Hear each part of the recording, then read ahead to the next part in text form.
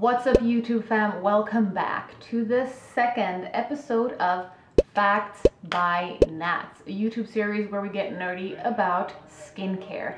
Now, last episode was about BHA, and I will link that right up here. But now today we're going to talk about the sister, brother, mom, dad, cousin of BHA, which is none other than AHA, alpha hydroxy acids. Now, I'm going to answer a ton of questions about AHAs today. We're going to talk about what is AHA, do I need it in my routine, how often do I use it, and where do I put it in my routine? How long does it take until I see results? How do I adjust the rest of my routine when I add an AHA?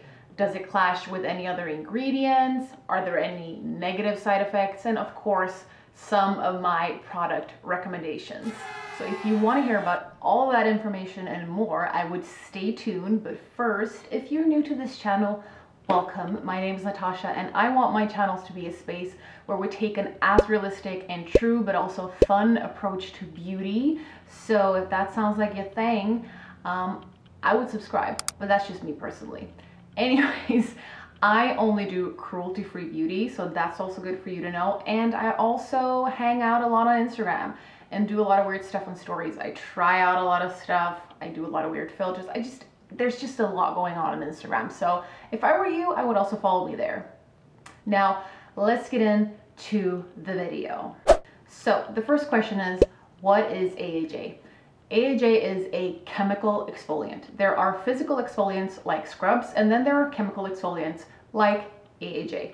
What happens with chemical exfoliants is when you apply them to the skin, there's a chemical reaction that happens that speeds up the cell turnover, aka it exfoliates the topmost layer of your skin and takes away all those dead skin cells, and up to the surface come the glowy, youthful, happy ones. AHAs are just one type of chemical exfoliant. There is also BHA and PHA. AHA is a water soluble, and what the hell does that mean?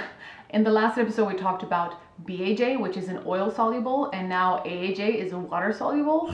Well, let me explain. The outermost layer of your skin is built by cells and ceramides. Ceramides are basically fats. So when I say that BHA is an oil soluble, that means that it can penetrate deeper down into the skin through those ceramides and down into the pores and unclog the sebum in that pore. AHA is a water soluble, meaning that it cannot penetrate into those deeper layers of the skin.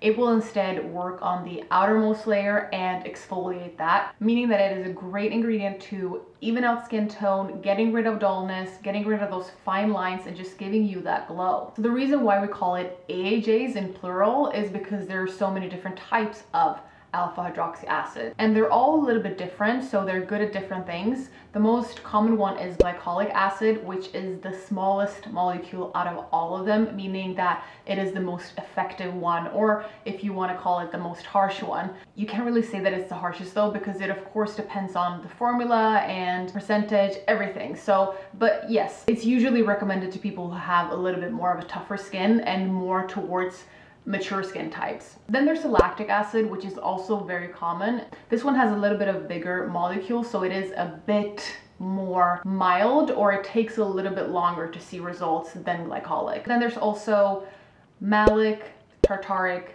mandelic, and citric. Yes, citric. So if you want to introduce an AHA to your routine, I would say do the research to find out which one works best for your skin type and your skin issues. But my first recommendation is go for a product that only has one of the AHAs. There are several products out there that have a mix of different AHAs in it, but I would say if you're new to AHAs or if you're new to skincare overall, try to find a product that has only one of them and that one AHA is good for you. And if there's one single thing that I want you to take away from this video, is to start off mild and slow. Chemical exfoliants are not, and I repeat, not an express train to glow. When you're starting to use AHAs, please restrain yourself. Please don't pick the harshest ones. I know it's this time of year, and especially the circumstances that we live in right now, we're feeling extra like dull, just and pale, and we just want a quick fix, but don't use chemical exfoliants as a quick fix. If you really want a quick glow, I would say cake on a little bit of extra highlight and you're good to go. I've seen and I've heard about so many people who have seriously damaged their skin with a too harsh AHA, and it's usually the people who are like, oh, you know, my skin is tough, it's not sensitive at all. Newsflash, that can change. Worst case scenario, you can sensitize your skin so much that it will never go back to what it usually was. The thing is, I don't want to scare you. As long as you don't go out and buy the 30% AHA, the ordinary blood mask, the first thing you do, I'm happy. And at the end of this video, I will recommend a bunch of different gentle, nice start out products. So don't worry. Don't worry, I got you. The next question is, do I need it in my routine? Now, I would say, if you ask me, that it's not an essential in your routine, like for example cleanser and an SPF is. But if you do experience either dullness, dryness, uneven skin tone, or fine lines, an AHA can definitely be a great addition to your routine. If you on the other hand have issues with congested skin or clogged pores in the forms of blackheads, whiteheads, or mild to moderate acne, BHA is your best friend. So go check out that episode in the series, episode 1 about BHA. Next question is, how often should I use it? Now, this is of course highly individual and depends on your skin type, how fast you want to see results, what AHA you're using, what the rest of your routine looks like. But as I mentioned above, definitely start slow. Do your research. There's a trillion of reviews on YouTube for every single different chemical exfoliant product. So you can see how other people are using them and introduce it into your routine that way. But I would absolutely say that the first time you get it, do a patch test. So put a little bit on your cheek, go to bed, wake up, see if there's a reaction. If there's no reaction, you're good to go. When you're introducing it to your routine, I would say try it maybe once a week and pay attention to your skin. When you're using it at night and when you wake up in the morning, is anything happening? Can you see any redness? Is there any irritation? Are there any breakouts? What's going on? If there's nothing, you're fine and you can probably do it more often. Then exactly how many times a week you should do it, also very personal. I use an AHA mask once to twice a week, and then I use BHA once to twice a week. So anywhere in between 2 to 4 nights a week, I use some sort of a chemical exfoliant, and then those other 3 to 4 nights, I let my skin rest. Next question is, where should I put it in my routine? So first of all, you definitely need to put it in your PM routine. You don't want to put a chemical exfoliant in your AM routine because chemical exfoliants make your skin more sun sensitive. So if you use them in the morning, and even though you put SPF on and you go outside, your skin is more sensitive towards the sun, there's always a bigger risk of you experiencing irritation, sunburn, or even worse, pigmentation. So that's why you should always put your exfoliants in your PM routine. Always be on the safe side. As you have probably seen, there are exfoliants in all types of products: cleansers, toners, serums, moisturizers, and it can be very difficult to navigate and know where to put it in your routine. Personally, I like to have a separate step. So after I cleanse, I do my exfoliants, and then I do my hydrating products, and then I do my moisturizer. That's just the way that I like it. I do have cleansers and night creams that have exfoliants in them, but I don't use those most of the times. I also like to use masks with exfoliants in them because then I wash it off and I just feel like I'm in total control. Usually I don't use leave-on products that have chemical exfoliants in them, but I'm thinking about maybe going back to that. I don't know yet. How long does it take until I see results? So unlike BHAs that take a while for you to see any results, AHAs work very quickly, especially when it comes to just resurfacing and giving you a glow. When it comes to fine lines and uneven skin tone, that of course takes a little bit longer. I would say that glycolic acid, which is the smallest molecule and the most efficient AHA, you can definitely see results overnight. It works really fast. Lactic acid works a little bit slower. Mandelic acid works even slower. So, but yeah, I would say a couple of days at least. Although remember that patience is key. You should look at your routine long term. Next question is, how do I adjust the rest of my routine when I introduce an AHA? If you have a very basic routine, if you're using a cleanser and an SPF in the morning and a cleanser and a moisturizing at night, you're good to go.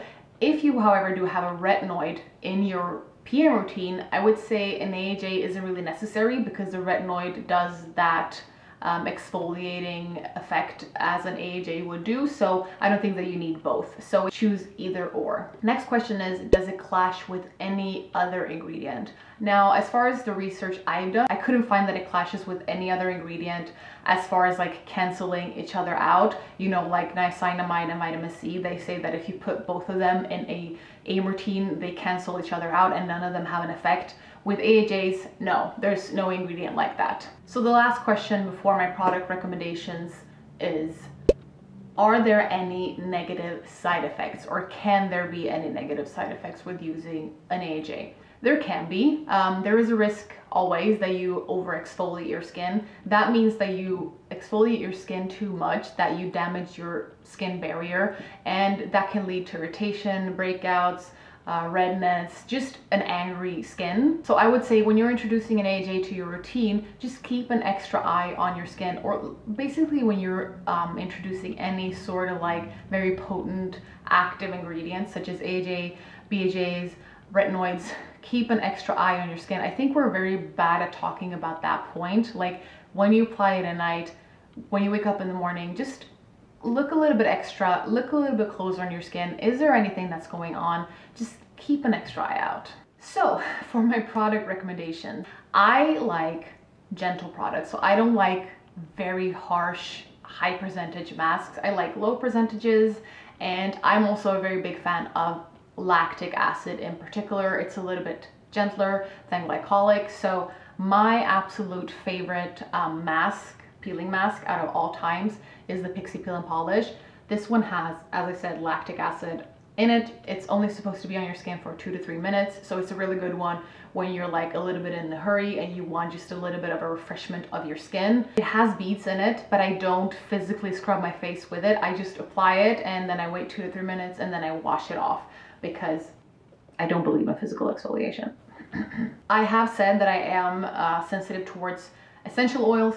This actually has essential oils, but it's fine for me personally because I don't leave it on my skin for too long. So with wash-off products, I'm fine with essential oils. If you do, however, want to try a leave-on product with lactic acid, The Ordinary has 2 great options. They have a lactic acid 5% and they have a lactic acid 10%. And I believe that it has hyaluronic acid in it as well, so it's going to be very hydrating. Anyways, you know, try either or out of those two. I mean, 5 to 10% is still a quite low percentage of lactic acid. So if you're very sensitive, try the 5%. If you're not as sensitive, you can go ahead and try the 10% out. The thing about the Ordinary products is that to me, they're quite unpredictable. Like sometimes the products are great, sometimes they're shit. But I have tried the lactic acid and that one is honestly a great product, and it's affordable as well, cruelty-free, no fragrance. So to me, it's just a jackpot. As I said, glycolic acid is the most common one, so it's the one that we find most in products. There's the Ordinary glycolic acid 7%, I believe, toner. So if you want to check that out, that's a great one. That's kind of like a copy from the Pixi Glow Tonic, which has been around for years and it's been a cult product for years.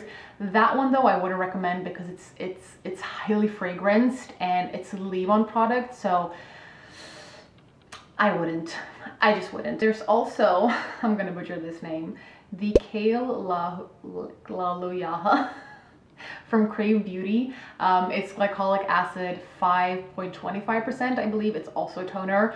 That is a product that so many people rave about, so you can check that one out too. And then Paula's Choice also have a glycolic acid 8%. I believe it's like in a gel form. And I think they also have a 5% one. If you're extremely sensitive and you're afraid of trying out AHAs, I would say go for Mandelic acid instead. ByWishtrend has a toner with 5% Mandelic acid, and then The Ordinary also has a serum with 10% Mandelic acid. Alright guys, that was it for my product recommendations and also for this video. I hope you enjoyed this. If you have a suggestion for the next topic, I haven't figured it out yet what I want to talk about. It doesn't have to be a specific ingredient. It could be anything else within skincare that is a little bit nerdy. It could be a product category like toners, serums, essences, creams, whatever. Let me know what you want to hear about, and hopefully I'll see you in the next one.